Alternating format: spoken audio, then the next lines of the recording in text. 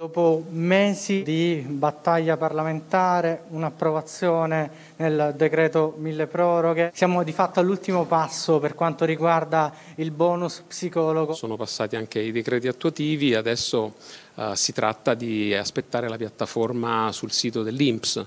So che ci stanno lavorando in queste ore, quindi io penso che nei prossimi giorni sarà possibile per le persone prenotarsi per avere questo servizio, che ovviamente è soltanto un primo passo, una prima risposta molto limitata alla terribile esigenza, alla terribile necessità psicologica che in fondo due anni di Covid hanno rivelato. Una fetta importante della popolazione italiana, un 12% ritiene che la salute mentale propria sia pessima. Per un 25% degli italiani la salute mentale è peggiorata proprio a causa della pandemia. Chi ha fatto attività di psicoterapia per il 93% dei casi ha ritenuto migliorate le proprie condizioni mentali, per cui da una parte la percezione è quella di persone che intenderanno usufruire del bonus psicologo, pochi, solo il 14% sa come si fa poi per accedere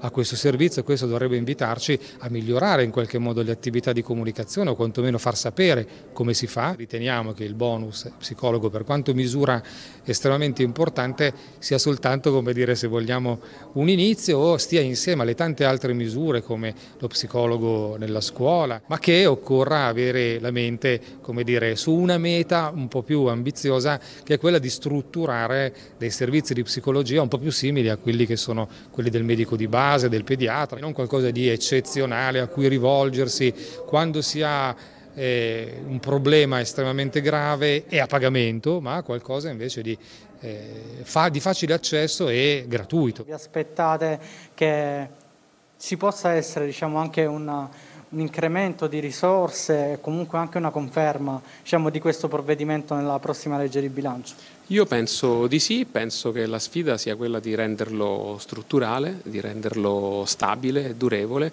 Capisco le critiche che spesso ci sono nei confronti dei bonus, degli una tantum, però penso che se l'esperienza, e vedremo tra breve, sarà premiata dall'attenzione delle persone, si potrà lavorare in manovra di bilancio per renderla stabile e strutturale. Io credo sia bene intanto verificare se e come verrà utilizzato, prima ancora di già dire lo rifaremo. Ecco.